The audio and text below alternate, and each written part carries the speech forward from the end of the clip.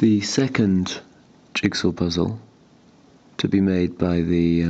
World Jigsaw Company will be of the whole of the city of Doha, and I'm currently having a go at creating the shapes, or the rough shapes, for the West Bay piece, and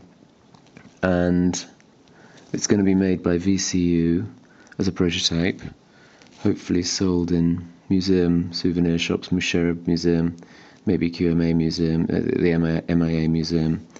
And this bit's interesting because I've made the corniche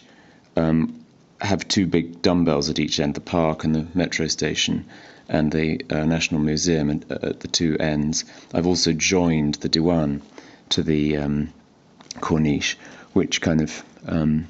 shows how really all of that encompasses the centre of Doha, joining the old town, old Doha, with the new town, or the most significant part of New Doha, i.e. West Bay. So